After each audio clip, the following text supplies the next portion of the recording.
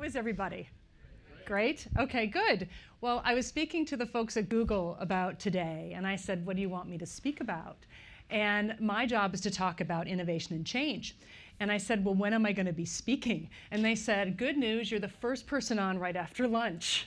So I said, great. And they said, make it really fun and interactive. So I've brought with me about 900 PowerPoint slides. Does that work for you guys? So I don't want you settling into your seat. I actually want you the edge of them, and I want you to get up out of them. So we're going to interact a little bit, if that's OK. So my job is to talk about how to create more space for innovation and change in your organization. And I want to give you very simple ways to do it. I'm not a retailer. I'm actually a futurist, and I'll tell you a little bit more about that as we get into the speech a little bit. But before we dive in, I want to step back, because I think there's nothing more annoying than someone on the stage that comes in and says, let's change. Because personally, I think change is very hard. And I mean that from a personal standpoint, and I think all of you here in the room can agree, change is not the easiest thing. In fact, I think it's a challenge. And the reason I think that is because, especially with a lot of technological changes and just the pace of change, change is just not about doing something new anymore. It's about doing more. And with already full plates and full to-do lists, a lot of us are resisting change, either consciously or subconsciously as a result. And I started to really see this kind of pushback on change within my own company starting, I guess, about 5 years ago. Now, I have a team here in New York City. We're located right across from Grand Central.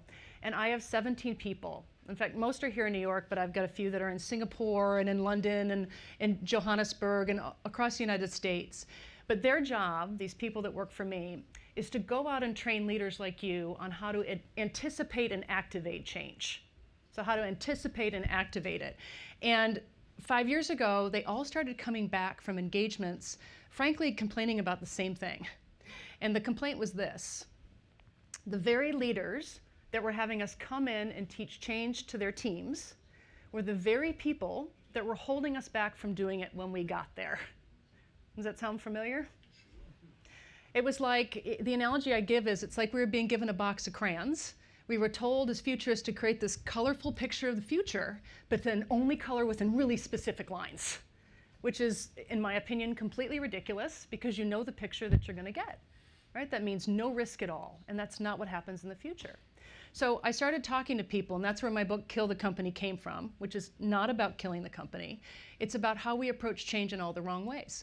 The very things that we put in place to help us better change, right? Governing bodies, reports, policies, procedures, those are the very things that I think put a chokehold on change. And rather than doing more with change or starting something new with change, I think the first thing you have to do is to do less. I think you have to kill, I think you have to do spring cleaning, I think you have to get rid of to create the space for more. And we set out to create a change program to help people create the space for more in very simple ways. And my goal is to share those things with you today. Does that sound okay? Okay, so 2 things I'm going to accomplish. I want you to be inspired with new techniques. And the second thing is, especially as my job as a futurist, I would like you to feel a little uncomfortable.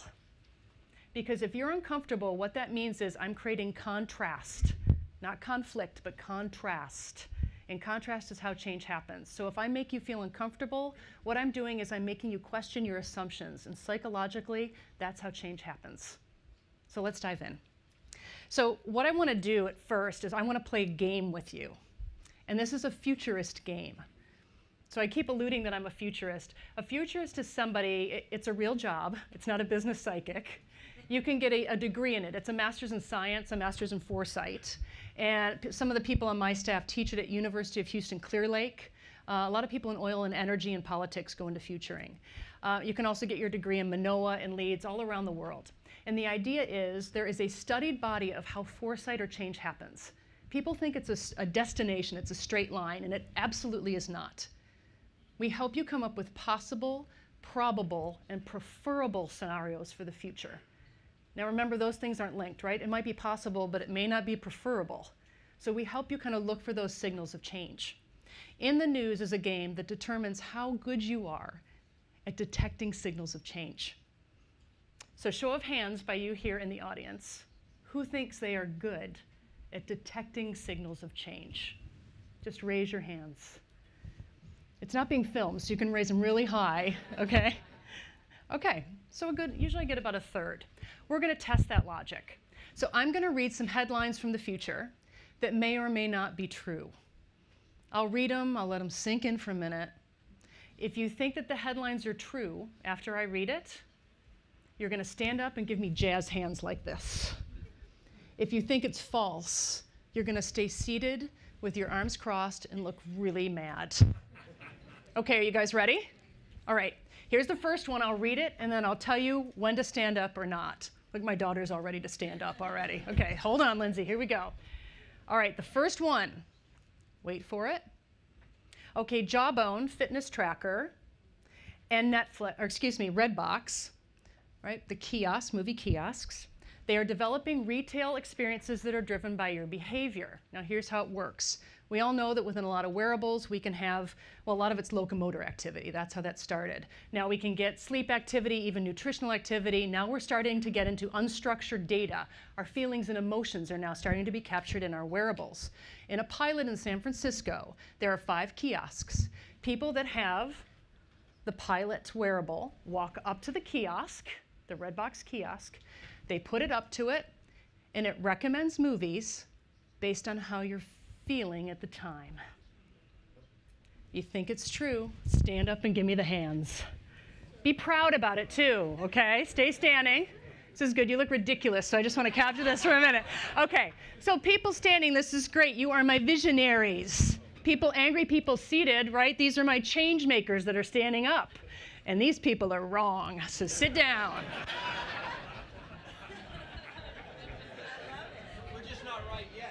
Not right yet. That's right. Now wait, he makes a really good point. Why did you stand up? Possible, going to be true at some point, right? Possible, probable, preferable, these things are already happening. Now, with all respect, don't tell my clients in other industries this, but retail tends to be a little bit more progressive than some other industries. I work with a lot of regulated industries. Pharma, they're very progressive. I work with defense, I work with banks. They tend to not glom onto these things. Internally, yes, but externally, not as much. Looking for these weak signals. If they saw something like this, these are the signals they blow off. These are the things they go, that's cute, right? These are the things that you have to pay attention to because cute becomes very serious very soon. Now, let me give you an example of this, very light, but Douwe Egberts, 300-year-old Dutch coffee brand you all probably know, thought, you know what? How do we expand our brand? How do we do something different with technology? Just because we're coffee doesn't mean we can't get with the future. And what they did is they said, you know what? We want to be able to work with people, with our customers, and give them a cup of coffee before they know that they need it. So they did a pilot in the Joburg airport, right in Oretambo, and they actually created a kiosk that would only dispense coffee when people needed it the most. So let me roll this tape, and you can get a flavor for what happened.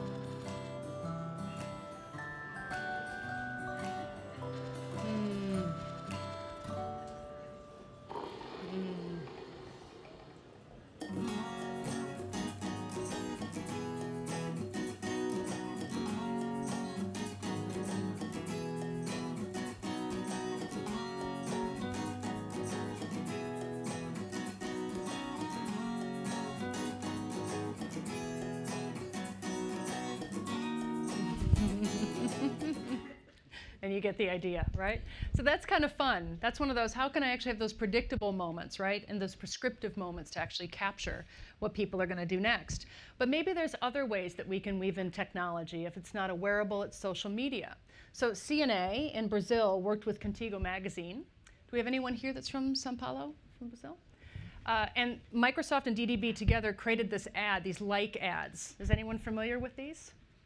Where people, when they went onto Facebook, they could register for a specific version of the magazine. This pilot subscription actually then came to their house, and I think over 1,000 people subscribed the first time. The reason you had to know your subscription is because when it came to your house, many ads were embedded with a chip with your specific profile on it. When you opened it up, there were several pages, kind of like who wore it best, where you could like one fashion over the other. The minute you posted or you picked your like, it would light up so you knew that it registered. It would be posted on your Facebook page of what you liked, and then it would register in store next to that item, how many likes that item had gotten versus others. Pretty interesting in terms of weaving in social media and behavior. So what I want you to think about with this kind of headline is this. How are you going to use behavioral, prescriptive-driven technology, right, to really understand or anticipate needs beyond what you normally think about? And even more so, how can you get it to facilitate use between channels? Okay. Since most of you got that first one wrong, I'm going to give you another one. You guys ready? Okay, here's your chance to redeem yourself. Here it is. BMW has partnered with USC, so the University of Southern California, to create a car with over 300 sensors. Why is this important? The car is designed specifically to make its drivers healthier. Give me the jazz hands if you think it's true. Okay, we have some ultra confidence here. Good, jazz hand. Wow, you guys are raising them high. So, you know, half of you are just standing up because you're thinking she can't do it wrong the second time, right? I know it. Okay, let's see if it's true or false. It is true. Well done. You guys all get a driverless car from Google. Congratulations. Okay. All right. It is true. So I want to introduce this car to you and tell you why it's relevant. This is Nigel. It's a Mini Cooper. It is outfitted with over 300 sensors. And what's really interesting about this car is it is designed to be healthier. So we know in the future, I don't have to tell this to our friends from Google here, people probably won't be driving cars. Right? Cars need to do something else. So if you're a car company right now, you are thinking a lot more than about mobility. You are thinking about far beyond cars in the future. You are probably not making cars. This is about the future, is not who you are. The future is about who you are becoming. So it's really important to remember the future is not about who you are. Everyone in this room is a really senior executive. You should be able to tell me who you are as a company, and if not, to be honest, you should be fired. Your job and the winners in this room are people who are going to be able to tell me who you are becoming, and that is going to dictate who you hire, and that's how you win. So BMW is saying who we are becoming might, who knows, it might be a health company. So how this car works is when you sit down in the car, it will tell you how much weight you have lost or gained since the last time that you drove it. So you know how much weight you've lost or gained. You put your hands on the steering wheel. There's basic diagnostics. Does your heart rate go up more when you pull into the parking space at home versus at work? And if you're driving into a polluted area and it can tell through its venting system, the GPS will reroute you to a healthier route. Pretty cool, right? Right? What are you becoming?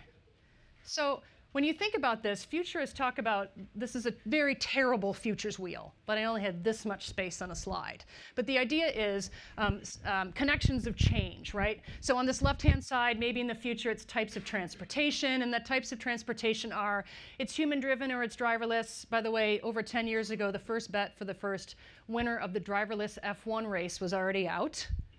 Maybe it's in the future, quite frankly, we won't have insurance. You're not going to be driving the car. There's not going to be accidents because there'll be sensors on the road, and the cars are going to self-heal. They're already doing these things. You don't worry about drunk driving because you can drink all you want. You're not driving the car. You don't care if Grandpa drives the car because he's not driving the car. Or it's about logistics, or it's about batteries. Who they are becoming is dramatically different. They don't want to make cars. They want to own a piece of yours. But what does that mean for you? Who are you becoming? And so I want to give you some dramatic scenarios. Maybe you just change the channel. We talk about Omni-channel. Maybe you do the opposite. right? We all know about these guys, Myntra in India. Now with Flipkart, they were acquired, and now it's no longer a website that was shut down on May 1st, and now it's app purchases. So they realized, I believe the stats were what, 80% of their traffic was through mobile, 60% of the sales were online, or 60% of the sales were through their phone, and all of it was really impulse purchases. So why not move to a different route? Or maybe you're going to go a totally different route. Maybe what you're going to do is add on a service. Big trend, products plus services, especially with millennials. The big thing is do it for me. I mean, the big thing with anyone right now is do it for me because we don't have time. That's the biggest commodity that we do not have. Do it for me. So you can be somebody like Enjoy. We all know the ex-head of Apple Retail and CEO of JCPenney who started, hey, let's just not have online high-tech purchases. Let's have high touch. Right? Curate your sale, come to your house, you'll be able to buy what you want, and we'll set it up for you right there. I love that. I hate having to set up my stuff. Okay, great. So now you added on and turned it into a service. What if instead, let me get to the next one here, you totally rethought about what that service is. Now, why do I have this up here?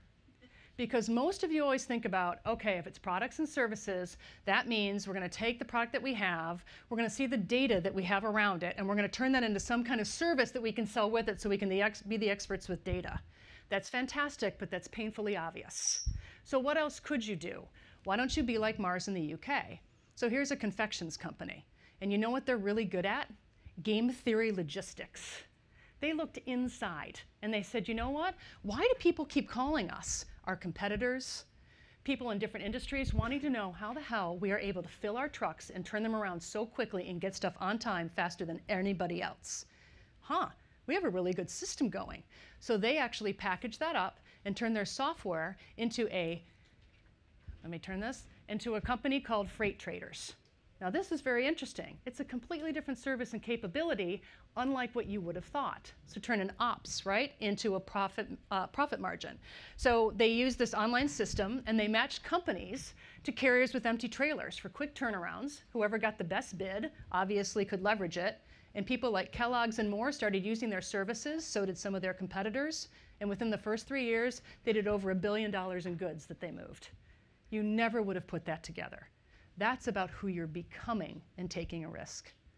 So I want you to think about this. This is just for you to go with, just before we get into this one. What business would you be in the future if it has nothing to do with what you're doing now? What would be a totally new business for you? Okay, let's do one more. I want you to forget about 3D printing. I want us to talk about 4D printing. 4D printing. And here's what I want you to think about.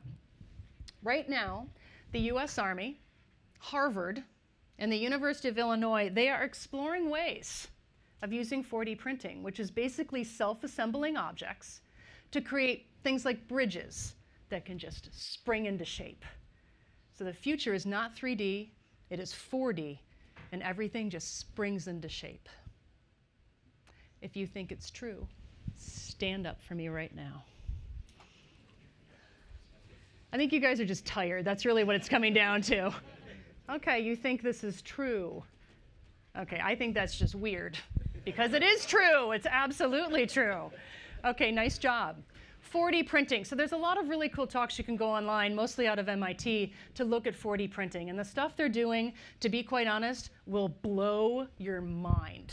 Will blow your mind. So 4D printing, how many people know a lot about 4D printing here? Okay, I'd love just to stay and talk about 4D printing. It's so fun. So 4D printing, just as a definition, is creating smart objects, right? They can be simple materials or simple polymers, right? That could just bend left and right when they come into contact with whatever element you've told it to, water, heat, air, and it forms a shape based on how you've programmed it. It can self-assemble. So let me show you what I mean here. I'm actually going to go to the video. Can you guys roll that video for me? There we go. So this is a simple polymer. This is, think of it like a plastic, right, an unassembled cube that it's been programmed that when it comes into contact with water, it will now, this is sped up 50 times, it will make its own shape. Now, as you're watching this, think about the implications of this. It used to be man-made things, machines made things, and now the materials make the things. What does that mean for assembly lines? I grew up in Detroit. There was vast amounts of real estate, right? For inventory of holding things, for things to be shipped in logistics, for things to be assembled.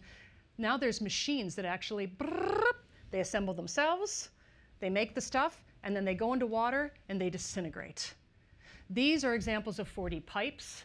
A big problem with infrastructure right now in cities is pipes are going to burst. Pipes are clogged. Not if they're 4D printed. They can unclog themselves. They can brace themselves in an earthquake. Or maybe for you as retailers, what if you're a shoe designer and your shoe gets right out there and the minute it hits turf, up pops the, or grass, up pops the cleats. Or if you're on a basketball court, for those of us mostly in the States, you could get something that has really reinforced fabric around the ankles. It responds, it predicts what you're going to be doing. So what's interesting for you is in the future, here's what I'd like you to think about. What are the materials and manufacturing processes that are going to just transform? Maybe things will just show up and assemble themselves right at the customer. Maybe you won't have manufacturing anymore. The materials do it themselves. Pretty cool, right? Okay. Those that got 3 out of 3 right, you can collect your Google car later. For the rest of us, I want to talk quickly about change, because I only have about 15 minutes left. So this is the kind of smarty pants slide. How do you think about change? This is how futurists look at change. And basically, this is how issues emerge. Here's what I want you to think about. How a trend starts and how it ends is basically, if I can sum it up, never, never, ever, never, ever, never, never, never the same. Ever.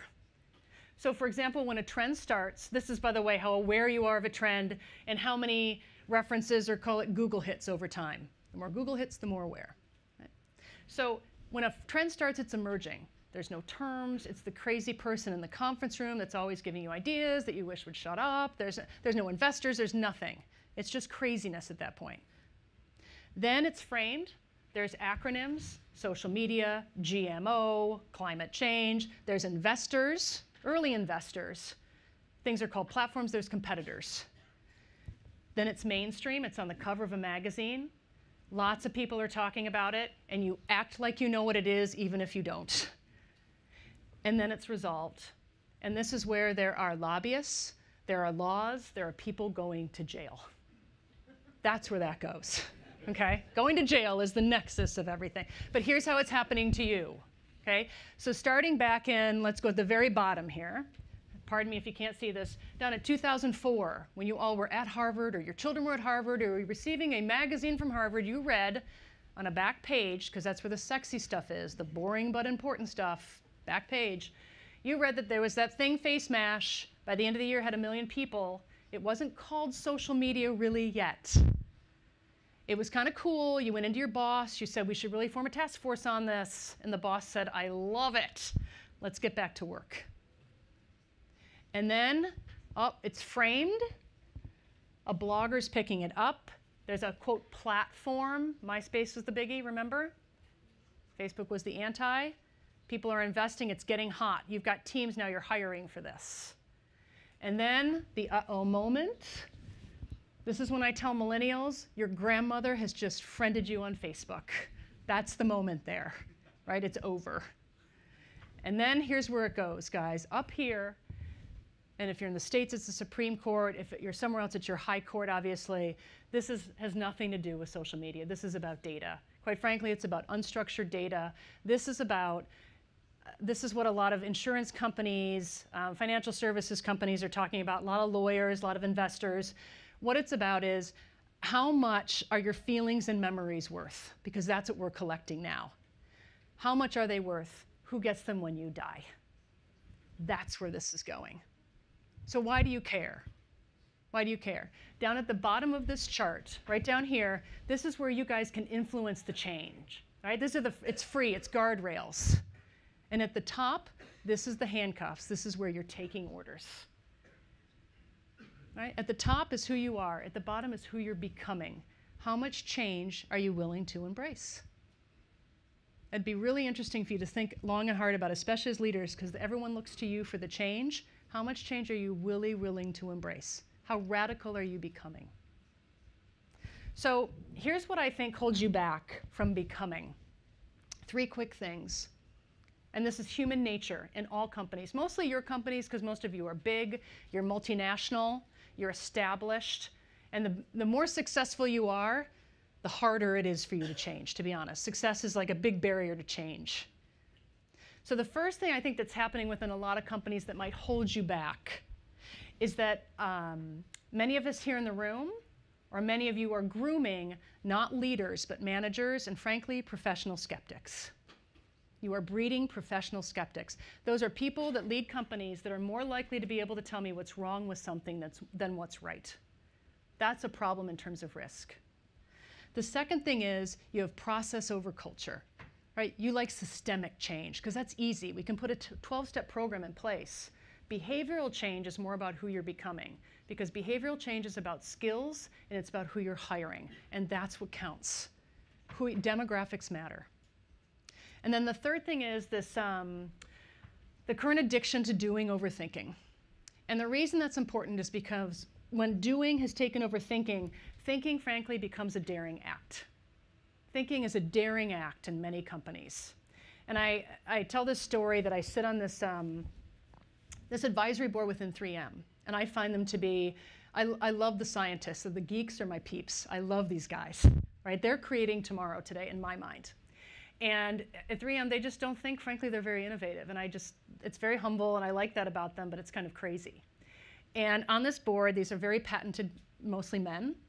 And we were out one night, and I was talking to I like the neuroscientists. I like behavioral change. And I was saying to this guy we were having cocktails with, I said, you know, I think thinking is a daring act within companies. And he said, I could not agree more, because the brain is the most important organ that we have. And I nodded, I agree. And he said, you know, the brain is amazing because it starts working from the very second that you wake up in the morning, and it doesn't stop until the very moment that you set foot into your office. And I was like, it's true. So thinking is daring, and here's why. Because most of you think thinking is about collaborating in meetings. I wish more of you would spend less time in meetings and thinking alone, because that's where good thinking happens. You grow ideas, I think, in collaboration. You come up with them often in isolation. What do most of you spend your day doing? Your everyday stuff. Just shout it out to me. So we mentioned in the beginning I talk to 100,000 people a year. I ask this question of every group I speak to. And I say, what do you spend your day doing? First two things out of their mouths. I'm there to talk about innovation in the future, right? Meetings and emails. Meetings and emails. So I know when all of us get together, we're thinking in three ways, right? Alone is different, but right now, we're all thinking in one of three ways. And I'm curious, just for yourselves, which one you're doing right now. So this is a little psychology 101 here. So the first thing is, in this room right now, there's 18% of you that are focused on what I'm saying. Raise your hands. 18% liars. I love you guys. You're such liars. So you're doing that because my daughter's here. I love you guys. Okay, 18% of you focused. The second group of you, and this is 25% of you, you are having a completely unrelated thought or a sexual fantasy. Raise your hands right now, okay? It's always like the guys in the front that raise their hand. Okay, the last group of you, and this is 57% of you, swear to God, you are doing something called on-demand thinking. On-demand thinking, in and out thinking. You're listening, but you're also multitasking. You're wondering about, oh God, right, I've got that meeting I gotta do, I've got an email, she's talking, I say sexual fantasy, you engage, and then you go back again. The reason I bring this up is, this is what happens in meetings. And you as leader, you guys all in this room, I know you're the leaders. It's very important. It sounds like we're talking about really heady things about how we have to change channels and Omni-channel, do all this stuff. The biggest stuff, you guys, happens in meetings and emails. It's a really mundane, stupid thing, but think about where you spend most of your time. And the person who has the most power in the room is the person who gets looked at the most. The person who has the most power in the room is the person who gets looked at the most. It's you. So you are looked at the most. What are you doing in those meetings? Are you engaged? Are you doing in and out thinking? Because then they will too. So if change is important to you, how engaged are you in it? So let's get you engaged in it. So I'm going to give you some simple tools, very simple. Very simple. These are things designed that you can take and use with your team in meetings and emails right away. And at the end, I'll give you an email. You can write me and tell me how they worked. If they worked, great. If they didn't, I want to help you make them work. They're meant to be simple, and I think you'll like them. Okay, so let's warm ourselves up for these tools. Little brain power. I want to get you up here in your frontal cortex for these. I know you guys are anxious to be in your frontal cortex too. I can feel it. How many people here are good at math? Raise your hands. That's kind of sad. How many people here can add two numbers together? Let's raise it. My daughter's raising. That's good news. Okay, good. All right, so what we're going to do together, this is being in collaboration, we're going to add some numbers up. And we have to do it together out loud just to get up here in our neocortex. So if I said 2 out loud, you'd say 2. And if I said 2 again, you would add it up and yell. 4. Excellent. Here we go. I'll start with you, and then I'll fade to the background because I've done this a couple times. All right, so let's wake it up here. First number out loud, 1,000. Now let's add it up, 1,040. Next one. Good, let's keep going. Good, next one. Next one. Good, next one. Good, next one.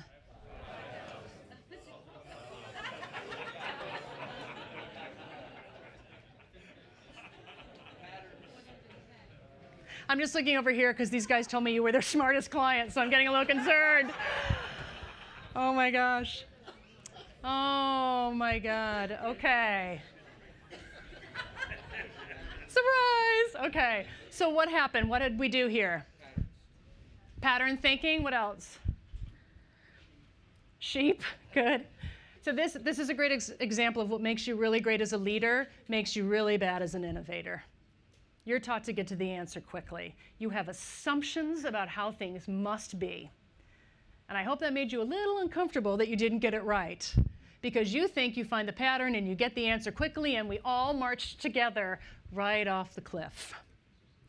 Who typically gets this right? What kind of person? What kind of, come on, shout out. Who do you think? She said me. She is correct. Children, did you get it, 4,100? No, he didn't. Okay, great. Lindsay, that's the wrong answer. That's the wrong answer. 5,000. Okay, so it's usually people think it's, engineers, CFOs. CFOs are the groups that I always get 6,000. They are not the right group, okay? I guarantee. So no, it's usually children. And the reason why is this is, of course, there's pattern thinking that we start, right, with people that have young children, of course, and we work with manipulatives. But we don't really fall too much into patterns, black and white, right or wrong, multiple choice, until a lot more standardized testing happens as we get older, right? And I'm a fan of testing, by the way, but I think there's different ways to do it. And the older we get, the faster we need to respond, and we miss the important pieces, the weak signals of information. The other piece I'll tell you, depending on where you sit in the organization, and I say this as a stereotypical thing, often this is, it's hard for the introvert to have a voice. And I will hear in a group, people say, 5,000, especially in Western cultures, because the person who says it loudest is the smartest. We follow that person. So how do you make sure for teams or people that are more introverted that they have a voice? So let's break some assumptions and let's help your teams do it. So here's 2 ways I want to think about it. The first one is I want you to get better at asking questions. So we mentioned in the beginning, I sit on this group with the World Economic Forum, which is such a great honor. I meet these incredible people, and they talk about how in the future one of the most important skills people will need to have is provocative inquiry, the ability to ask critical questions. We as humans, and today, especially in the world we live in, are terrible. I even asked my team if they were here, are probably very bad at it. How can you get good at it? How can you ask open-ended questions rather than leading questions? The reason this is really, really important, and this is kind of talking to the Google folks here who know this better than me, in the future, asking the right questions is more important than finding the answers. We have loads of data, loads, and we can find it very well. When you think about it, guys, Google is not a search engine. It is an answer engine. 10 years ago, when you typed in, please forgive the American reference, when is George Washington's birthday, our first president? You would get a bunch of links to pages that would give you the answer for when his birthday was. Now, when you type it in, it knows what you're thinking, right? It's more predictive. It's going to give you the answer plus more information than you probably needed right there on the first page. It is an answer engine. Are you asking the right questions? So let's talk about the questions we need to ask, and then I want you to think about it. So usually when we get in those great meetings, we don't think about the question. We're too busy asking, who's got some ideas? Well, about what? Right? I'm so stressed out, I haven't even thought about it, and you haven't given me a good question. So rather than saying things like, who's got an idea about, or how could we improve? Oh, I'm asleep already in the room. What if instead you ask questions that were really right up here in that neocortex, open-ended like this? So if we had to give away, be extreme, our products and services for free right now, how else could we make money? Getting disruptive answers involves being extreme. Give me ideas that would get you fired. Very important. Here's another one. What question would we love to ask our customers, our employees, our bosses, but we are too scared or embarrassed to ask it? I love that one. And then the third one, for example, this is my favorite culture question. You've just written a tell-all book about our organization. What secrets would it reveal? Now that's better than saying, how would you describe our corporate culture? Oh my God, that's so boring. So here's what I'd like you to privately take away here. Here's the question for you. Some people are taking pictures, so I'll stop for a sec. Here's what I'd like you to think about. What's a killer question you would love to ask? Bonus points if you really think about, why haven't you asked it? Most of your answers are going to come back to, most of complexity and change comes back to risk and fear. It's very human. Okay, next one. I'm going to tell you a quick anecdote to kind of hit a point home here. And I think this will be your favorite tool. So the scientist, he had 10 monkeys in a cage. And he was going to perform a little experiment. He put a banana on top of the cage. First monkey to get it could eat the banana, and all the rest were doused with water. And they would get really mad. First day, he puts a banana on top. Monkeys struggle. One of them gets it and eats it. All the other monkeys have water on top of them. Really mad. Next day, same thing. Another monkey goes for it, gets it, all the other monkeys, water on top of them. By the end of the week, any monkey that goes for that banana, all the other monkeys pull them down. No one gets the banana. And so the scientist said, you know what, I got to change this up. Every week, I'm going to replace one of those monkeys in the cage. Take out an old, put in a new monkey. The next week, takes an old monkey out, new monkey goes in. What's the first thing the monkey does? Goes to the banana, all the monkeys pull him down. And by the end of the week, that new monkey knows, my God, don't go for that banana. But at the end of 10 weeks, now there's 10 new monkeys in the cage. None of them go for the banana. None of them have any idea why. This is what happens to us all the time at work, right? This is what happened. Well, that rule's been there for a reason. We've always been doing it that way. Someone smart must have put that in place. That person might not even work there anymore. Often rules outlive their times and we don't question the assumptions behind them. So one of the tools that is the favorite of everyone is kill a stupid rule. How many people have rules at work that they would love to kill? Okay. This is a great exercise. If you do this with your team, you are a rock star boss hero. People love you for it because they know you're serious about change. You're getting rid of the underbrush to create space for more. There's oftentimes things that have outlived their time. There's rules that aren't really rules, they're assumptions or cultural norms. Ask people this question. Give them 15 minutes. If you could kill or change any 2 rules at work, what would they be and why? And get ready for a plethora of quick wins to happen. Most of the things they come up with will probably not be rules. And then my time is up, so I leave you with this last piece here. And this is your future that you're going to start to see. And the thing here is about making simplicity a habit.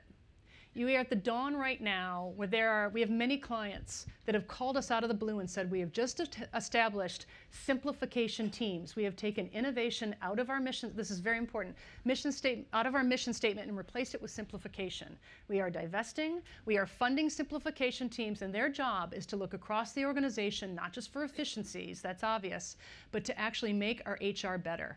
Their job is retention.